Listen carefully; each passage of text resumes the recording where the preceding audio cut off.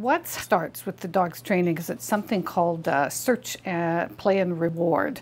So he starts with a favorite toy, and then that toy is paired with a pure odor, in this case the pure odor of C. difficile from a culture. He learns that that odor is associated with a reward. Then gradually you remove the toy, and so he then starts to go for the pure odor, and you reward him with the toy. Then you make it more complex. Then you mix in fecal odor from a patient that we know has got C. difficile.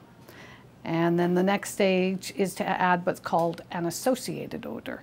That's an odor that could be confusing. So in this case, it was fecal smell without C. difficile. We really were after was to use his talents to look for reservoirs of C. difficile in the environment that we might have missed. So we're looking for him going into unoccupied rooms, bathrooms, patient rooms that have been cleaned, medication rooms, hallways, that type of thing, and doing very quick sweeps to see, is there anything that we have missed in our cleaning process?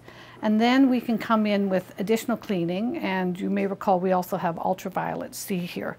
We can then treat areas with ultraviolet C. Currently we have 3 of these ultraviolet machines, but to do all the beds in the hospital, it's impossible. So if we can use Angus to help us strategically deploy the machines, we're using our resources in a smarter fashion.